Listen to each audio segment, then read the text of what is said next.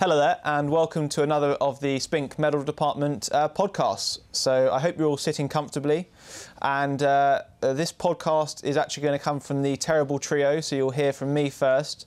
I'll then hand over to our new intern Harry, and finally Robert will see us home. So we're here to talk about the auction happening on the 8th and 9th of December. We've got best part of 1,600 lots, so again another bumper catalogue, all online, and bids are flooding in already, which is good to know. And I think I will just show you a few of my favourite lots, and just give you a brief overview of what the sale comprises. So the first 190 lots include the special collections, and we've made a special PDF which is available online. And that includes the honours and awards and a magnificent archive of Lieutenant General Sir Charles Dobell. Also includes the flying awards and film awards of the very famous Huey Green, which you'll all know from Opportunity Knocks. We've got the exploration collection of Pen Hadow for his 2003 North Pole Solo Expedition. We've got a lovely run of gallantry, campaign and single awards from the collection of the late Major Tony Sudlow, 10th Gurkhas, sold on behalf of his family. And towards the end of that section, we've also got a number of paintings sold by order of Sir Ranulph Fiennes, raising funds for the Scots Dragoon Guards Museum in Edinburgh. And the final lot of that special section is the magnificent Iraqi Order of Saddam Quesadilla sword, which is pretty striking. So do go and have a look at that online, and hopefully by the time viewing will be possible in line with government advice. So come in and wield Saddam's sword if you dare. And now I'm just going to show you a few of my favourite lots, and begin with lot 184, which is the superb Afghanistan Operation Herrick 5 MC Group of 6, awarded to Lance Bombardier Jennings, a Green Beret from 29 Commando Regiment Royal Artillery, a forward air controller. His MC was awarded for a spate of actions in the heat of battle, and stemmed mainly from the action of the 3rd of March 2007 in the centre of Sangin, when his three-man party were fired upon, and he was the sole survivor from the action, coming under heavy advance fire from the Taliban. Just a few days later, the replacement crew, a further member was killed, and again Jennings was straight into the action and to bring fire to get themselves out of that situation. So that's a fantastic group of awards. He had also previously been awarded the American Commendation Medal for service in Kosovo, and the group is very extensive. The archive it comes with is full of story and full of history, and it carries a pre-sale estimate of 10 to 12,000. So we'll see what happens with that on the day. Jennings also saw further service in Iraq. So again, it's a pretty complete group, and if you're into modern groups or the Royal Artillery, well worth a look and well worth a bid too. We'll now go on to the Royal Air Force, and in the 80th anniversary of Battle of Britain year, it's fitting that a number of rather impressive Battle of Britain groups have come along, and this one is a pick from the sale for me. This is the DSO, DFC and BAR, Battle of Britain Veterans, group of 6 to Flight Lieutenant Wilbur Berridge. Berridge flew and was one of the few during the battle, and then created one of the most successful night fighter partnerships with Wing Commander Topham. The pair of them notched up no less than 13 kills in Beaufighters of number 219 Squadron, and the Mosquitoes a little bit later with number 125 Squadron. And again, for me, it's a really interesting group. We've got his logbook, and also you've got the bonus of the named medal on the end, his air efficiency. It's all written up online, and it's just a really complete group to a night fighter ace. Well, you know, what more could you want? Again, lot 298, it carries a pre-sale estimate of 10 to 12,000, and again, well worth a bid. we'll now go back back in time a little bit, and I thought I would have to bring out lot 338. That is the campaign group of 4 to Major Rokeby Robinson. For me, this is what might be termed by a number of the African collectors as a bit of a grand slam. You've got the double issue East and West Africa for Niger 1897, and later the Sierra Leone operations of 1898 to 9. Rokeby Robinson was a Royal Irish rifleman, and was then seconded to the Royal Niger Constabulary and was a district commissioner out there. He also has the rare accolade of the Royal Niger Company Medal in silver with clasp, Nigeria 1896 to 1897. A damned rare medal, and of course a damn fine quality one because it came from the workshops of Messrs Spink and Son. So a lovely award, and the Africa interest is high in this one. Rokeby Robinson then returned for further action with the 13th Imperial Yeomanry during the Boer War as captain adjutant of that unit.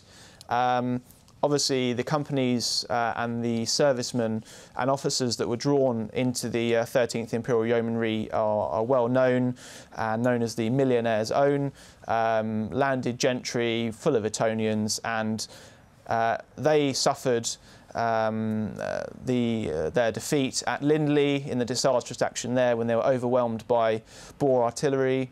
And Rokeby Robinson was taken prisoner in the action on the 31st of May 1900. And you can see in the photograph of the officers having a spot of lunch, he's photographed as a prisoner with his ribbons of his other campaign medals. So 3 cracking groups there. Rokeby Robinson's group is sold as lot 338 and carries a pre-sale estimate of just 3,000 to 4,000, which is an absolute snip. So I trust you'll all be getting your bidding fingers ready for that. So three groups of things you'd expect us to sell, and I'd like to just draw your attention now to a special collection which we've taken on. That is the Solo North Pole collection of Pen Hadow. This collection is comprised of about 30 lots and covers all the equipment, the personal diaries, logbooks of Pen for his 2003 expedition. This is an unsurpassed expedition, had never been done before and will probably never be done again. He left Ward Hunt Island in Canada, having got the relevant permissions from the Canadian authorities, and made his nearly 500-mile mission in 64 days, crossing the Arctic wastes up to the North Pole. During that time, he had to jump into an immersion suit dubbed Mr. Orange, and that is sold as part of the collection, to cross the open flows between the ice. So he was doing that regularly, highly dangerous work, dodging polar bears. The conditions were, as you'd expect of those regions, absolutely appalling. This collection came to us following the hugely successful 200 years of polar exploration exhibition we held here last year, and Pen is selling these personal artefacts for a most worthy cause, to provide funds for his charity, the 90 North Unit, which is raising funds for the unique ecosystem that exists across the Arctic Ocean. And it's a real privilege to have got to know Pen over the last few months and to have handled his items. So I can't sit here in his sledge, but that is downstairs in the vault, and the sledge which he hauled all that way is sold as one of the lots. 2 items which I think for me are worth bringing and are easily shown to you on this little video are the simple compass used by him to navigate the whole way. This compass, without it, Pen would not have got there. It's a key item in the collection. So again, do go online and have a look at that. And another thing which, you know, touches our hearts is the personal diaries. A couple of years ago, Spink sold the pocket diary of Captain Scott, and made in excess of 20,000. Well, here we have Pen Hadow's personal pocket diary, giving all of his insights, but also his movements, where he's going, what he's seeing, how he's feeling. And that, together with the other logbooks from his other 2 expeditions, again, are sold in the collection. So that really is something which I'd implore you all to go and have a look at.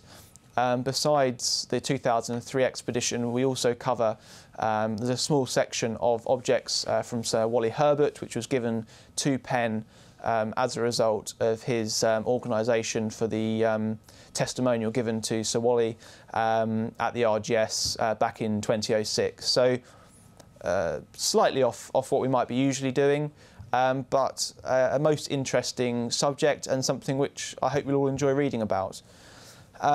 Obviously, the auction comprises not just DSOs for fighter pilots and MCs for Afghanistan.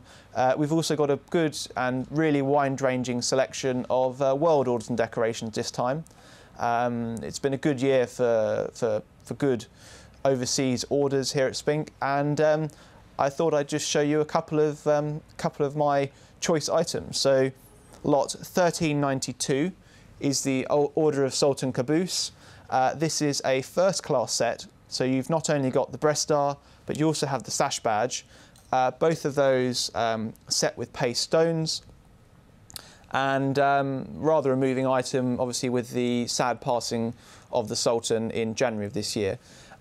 This set of insignia, again, of the highest quality. It's out of the Spink workshops, and is, has obviously passed through collectors' hands and has now come onto the market. And it's lot 1392. It carried a pre-sale estimate of 1,400 to 1,800. I checked onto Spink Live this morning to see where we were. We're already at 2,100 at the time of filming this. So do go online and give it a nudge. It's a lovely set of insignia, and one of the very final lots of the sale. Exotic orders, and I think none more exotic than Zanzibar. The Order of the Brilliant Star, again, a first-class set of insignia. So you've seen the breast star, and here the collar badge, Parisian made, superb gold centres, and just a beautiful piece of insignia. And that's lot 1574. And again, I logged on to Spink Live, and you can forget my estimate of 500 to 600. We're already at £4,500 at the time of filming this. So let's see what happens on the 9th of December when those 2 lots are sold. So thank you very much for bearing with a few stories from me, and I'll now pass over to Harry. Thank you. Thank you, Marcus, for that lovely introduction. Hello, everyone. I'm Harry, the new medals intern with the medal department, and I am looking forward to working with you all at some point in the next few months. I'm going to talk to you today about a couple of lots. The first is a very distinguished and very expansive CB, DSO and bar MC lot of 13, spanning the Great War, Second World War, and the Mau Mau Uprising. It was awarded to Philip Stafford Myburgh of the Royal Artillery. He was a second lieutenant at the beginning of the First World War, serving with the 42nd Brigade. He won his MC in 1916 and his DSO in 1919. He came away from the war with a trio of mention and dispatches, and he was a captain by the end. At the beginning of the Second War is when we start to see a little more of him. He was a lieutenant colonel serving with the 70th Division, and he wins a bar to his DSO during Operation Crusader when, and his citation is wonderfully specific, he is in command of 3 regiments of horse artillery, 2 regiments of field artillery, and a regiment of anti-tank guns, and I'm quoting here, many captured enemy guns. Unfortunately, Operation Crusader was a very confused battle for the British and indeed the Germans, and artillery commanders were often being required to drop shells behind their own lines because units had been encircled and even called on to undertake fire missions behind them because the lines were moving so much and everything was so fluid. But the fact that he wins both the bar to his DSO in this battle and also a promotion to brigadier is, I think, a good indication of how well Myburgh was able to perform under such intense pressure. In 1941, 70th Division and Myburgh moved to India, and he was serving on the headquarters staff of 4 Corps during the Battle of Imphal, the crucial battle in which the British prevented the Japanese invasion through Burma into India. It's here that he is awarded his CBE for his ability in organising the defence of Imphal, the Imphal Plain, as well as boosting morale amongst the relatively untrained British Army, amongst the relatively inexperienced British Army, and working with the various different branches of the army present at headquarters to try and create cohesion amongst the various different elements present at headquarters. Not unreasonably, having been through both world wars, Myburgh chose to retire in 1946. However, his group was not yet then complete, and he was later awarded an AGSM of the Kenya clasp for his actions whilst an honorary colonel in Kenya. He had inherited land out there on the death of Philip Sidney Myburgh, possibly a relation, and presumably was a part of either a member of a defence force or maybe even just an honorary colonel. However, he did get the medal. Right, the next lot I'm going to talk about is to Engineer Lieutenant John Garrow. It is a relatively innocuous-looking pair, Great War and Victory Medal. However, does have an interesting story behind it. John Garrow served on HMS Kent during the Battle of the Falklands Islands in December 1914. The British at the time were fighting the German East Asia Squadron, and if you're wondering why the East Asia Squadron was in the Falklands Islands, I urge you to look it up. It is a magnificent story. However, the British had recently been defeated by the squadron, the Battle of Coronel off Chile, leading to the destruction of 2 armoured cruisers and the death of British Admiral Craddock. This was something of a blow to morale for the British, who considered the Navy to be our strongest asset, and so it was decided a squadron should be assembled to try and destroy the German East Asia Squadron and reclaim British pride. The Kent was part of the squadron which assembled at the Falklands Islands, and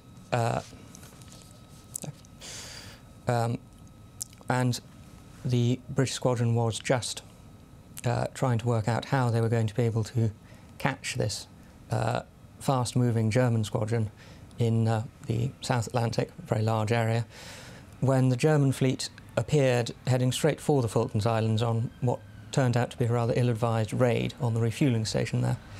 The British immediately set off in pursuit, with HMS Kent leading the way out of the harbour. The German fleet scattered in an attempt to, well, preserve itself, and was picked off largely one by one. The German capital ship, the German flagship Scharnhorst and the Nassau were both sunk by British battle cruisers, and the Kent found itself pursuing the light cruiser Nürnberg.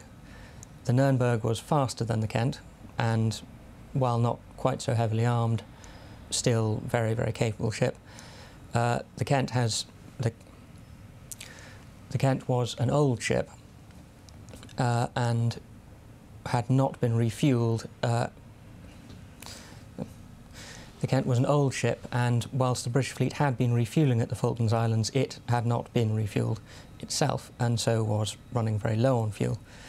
The order was given for all wooden objects aboard to be broken up to feed the furnaces, so that the British could overhaul the Nürnberg, and they allegedly succeeded in getting to a speed of 25 knots. This unfortunately made accuracy very, very difficult. This unfortunately made accuracy very, very difficult, so when the Nürnberg turned, presenting its full complement of guns to the Kent, rather than turning themselves to match the manoeuvre, they simply ploughed straight on ahead to get as close as possible to the Nürnberg and be sure that they could hit it. The result of this was the Kent took a very heavy pounding, getting 49 shell, being hit 49 times in the course of the battle. They did, however, succeed in defeating Nürnberg. They did, however, succeed in sinking the Nürnberg, which struck its colours at 6:30 and was sunk by 7:30. 17 crew members were picked up. During the battle, one of the Kent's complement, Sergeant Mays, was awarded the Conspicuous Gallantry Medal. At the time of this battle, John Garrow was a warrant engineer, and while we can't say for certain what he was doing, it is fair to say that he was almost certainly involved in keeping the ship running during this incredible chase. The Kent itself went on to destroy the last elements of the German East Asia Squadron at the Battle of Massaterre, where SMS Dresden was hunted down and the pride of the British Navy restored with its sinking. I'll now hand you over to Robert. With the thanks to Marcus and Harry, I'm here to finish off our little roundup of some of our favourite lots from the upcoming sale. So without further ado, I'm going to start with the real star lots of this sale, in my opinion at least, the fantastic medal group and indeed extensive archive of Lieutenant General Sir Charles Dobell that you may remember Marcus mentioned earlier.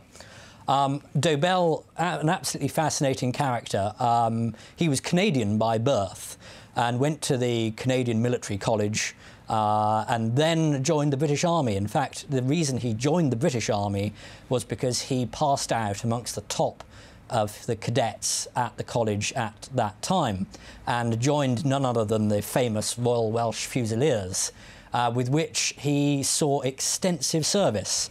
Now, as you can see from his medal group, it reflects very, very long and important service to his country. So we have a DSO, obviously, to start, India General Service, Queen South Africa, that he was involved in the relief of Pekin, an Africa General Service Medal, Great War Service as well, of course, and lots more besides. So lot 36 covers his medals.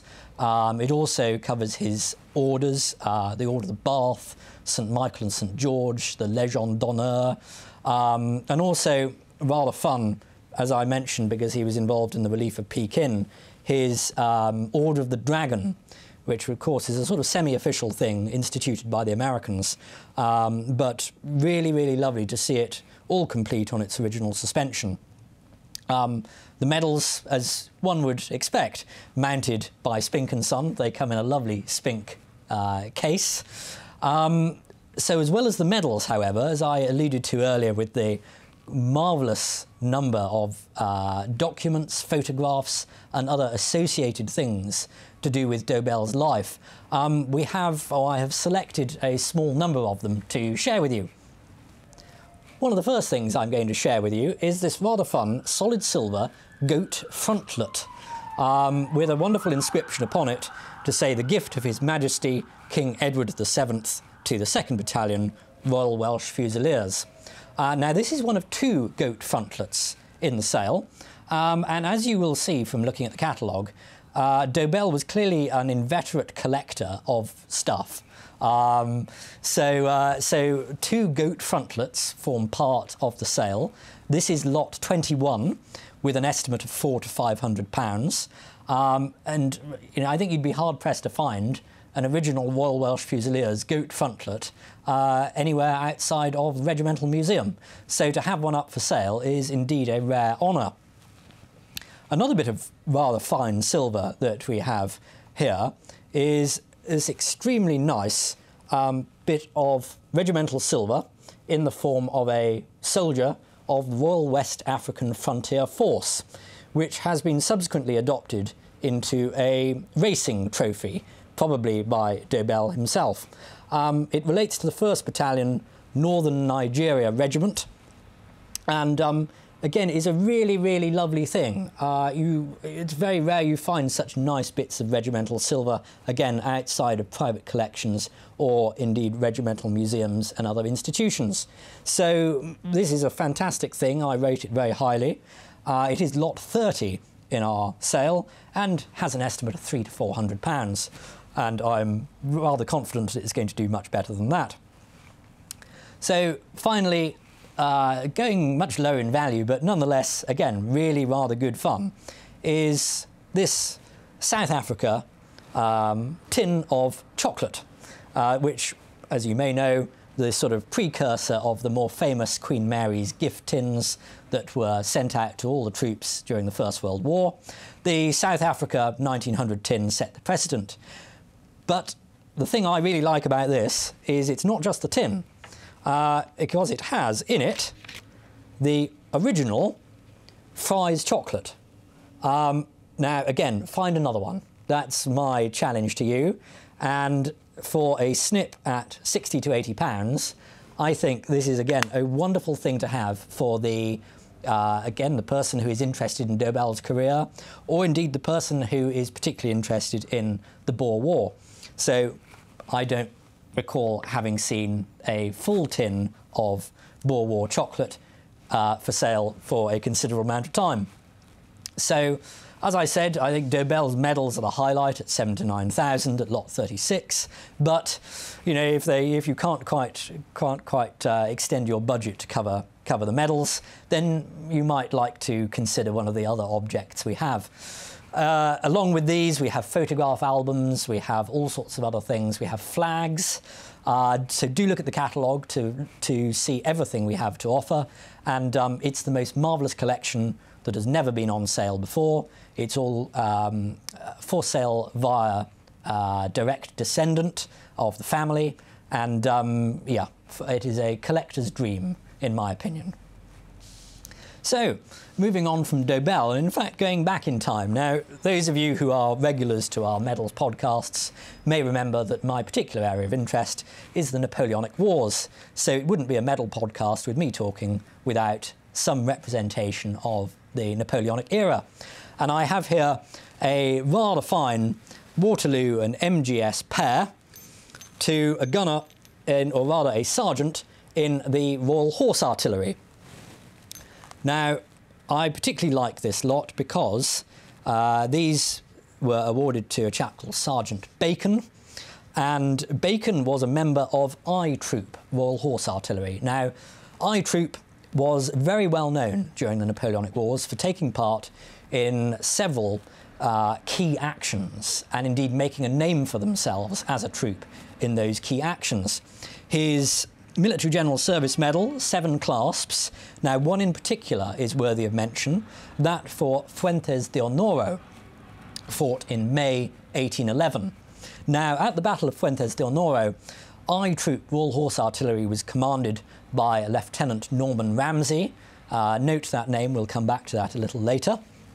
And at one point, a British division had to withdraw across a plain that was being threatened by the French. They had to withdraw to the British main line to sort of bolster the line against the repeated French assaults. Now, I Troop was called into action to support the withdrawal of this British force with gunfire. Now, whilst they were doing so, a squadron of French cavalry had advanced rather close to the battery's position without being noticed. And so the story goes that an officer of the troop noticed the French squadron at the moment they decided to charge. This officer gave the order for the troop to be limbered up, but before they could do so, the squadron of French cavalry hit them.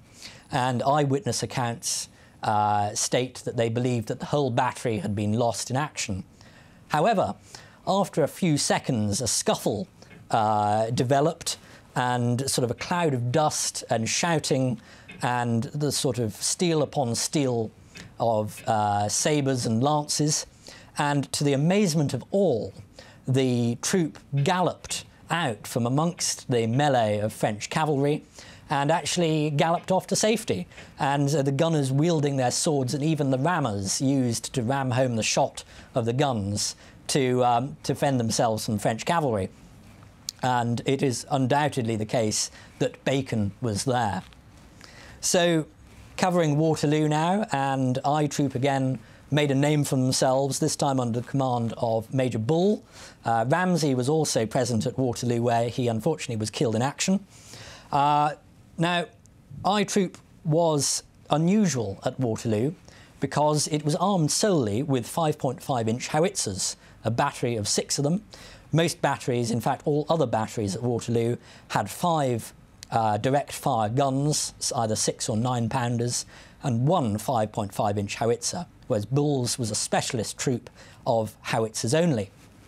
They were positioned on the main ridge above the Chateau of Hougoumont for the very reason that they could provide indirect fire to support the chateau in its defence when being assaulted by French troops. And in fact, it is on record that Bull's battery provided a textbook example of indirect fire at this time. They were specifically ordered by no other personage than the Duke of Wellington himself to support the defence of the chateau. And again, eyewitness accounts state that they fired shrapnel shot from their howitzers with deadly effect. The fuses on the shells were cut absolutely perfectly. They exploded not before they hit their target, not after, but right over the heads of the French soldiers, causing massive casualties. So a really, really well-known action for Bull's troop. And again, Sergeant Bacon was there. As an NCO, it's highly likely he commanded at least one of the guns to ensure that they were properly sighted on their targets, on their trajectories, doing the best job they could. And indeed, they got the praise of the Duke of Wellington himself after the battle. So this pair of medals, Lot 319, with an estimate of 1,800 to 2,200. And again, I think you'd be hard-pressed to find, if you're an artillery collector, a better pair for the Napoleonic Wars. So lots of history there, lots of things to go with them. So from Waterloo to actually not a military medal, but a civilian one. And here we have something we haven't sold at auction for quite a few years now. It's a Carpathia medal. Now, you will probably know that the Carpathia is the ship that rescued the survivors of the Titanic after it unfortunately sank upon hitting an iceberg in April 1912 with massive loss of life. So you all know the story, the famous film, all that sort of thing. It needs very little more introduction, other than to say that after the rescue of the survivors of the Titanic by the Carpathia, a rescue fund was instituted, and the unsinkable Molly Brown, the famous American socialite and heiress, was one of the driving figures behind this fund. And it was decided that a medal should be struck to award to the crew, the captain, officers and crew of the Carpathia, to show the gratitude of the survivors for what they did. This is a bronze issue. Now, it's unnamed, as with all the other medals, but it is attributed to 2nd Baker J. Renner. And we have a bit of provenance to go with that. We have a couple of naval issue kit bags with the name J. Renner attached, and also a number. It is worthy of further research. There was a J. Renner as 2nd Baker on the Carpathia, and so we're confident that it is exactly as it should be. And a jolly nice thing it is too, on its original ribbon, in very good condition, a lovely bronze issue. Only, I believe, about 180 bronze issues were bestowed personally by the captain of the Carpathia, and obviously funded by the Survivors Fund. A lovely thing. It is lot 647, with an estimate of £3,000 to £4,000. So, as an attributed Carpathia medal in bronze, a lovely thing. We haven't sold one for a number of years, and I hope it'll do very well. So my final lot that I'm going to cover is really rather fun. It's actually another civilian lot rather than military. It is lot 262 in our sale, and it is this very, very fine royal household lot to a royal chef, a chap called Chummy, Gabriel Chummy, who apparently was known as Chummy by the royal family. So Chummy was a royal chef, and he was involved in all sorts of culinary activities spanning a career of decades. As you can see from his medal group, he received the Royal Household Faithful Service Medal, the Royal Victorian Medal in Bronze, the various coronation medals, also, as you expect from Royal Household groups, various foreign medals, Portuguese, Spanish, Russian and Italian. But the particularly nice thing about it is that it also comes with a book. He wrote his memoirs in retirement and describes in great detail cooking and creating these wonderful things for members of the royal family. He also became personal chef to Queen Mary. He was involved in creating the wedding breakfast for none other than our present Queen and the Duke of Edinburgh in 1953.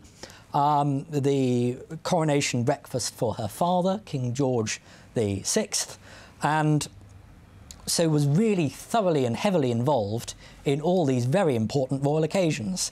And as you all know, with The Crown on Netflix and it being amazingly popular, the royal activities are very much in the public eye at the moment. You know, Chummy was there. He was heavily involved in all that sort of thing, admittedly behind the scenes, but he was very highly regarded by the royal family, clearly, to have received all these medals and these accolades.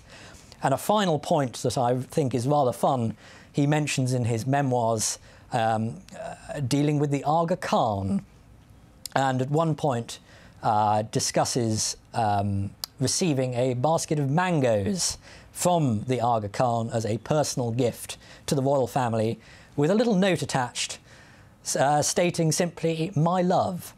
Now, they were a little bit nonplussed to start with as to exactly what this meant, until one of the staff realised that My Love was one of the Aga Khan's best racehorses that was racing in a particular derby, and was it a hint that they should place bets? Indeed, they did, and to the delight of all, My Love came in a firm first, won the race, and they were all quids in.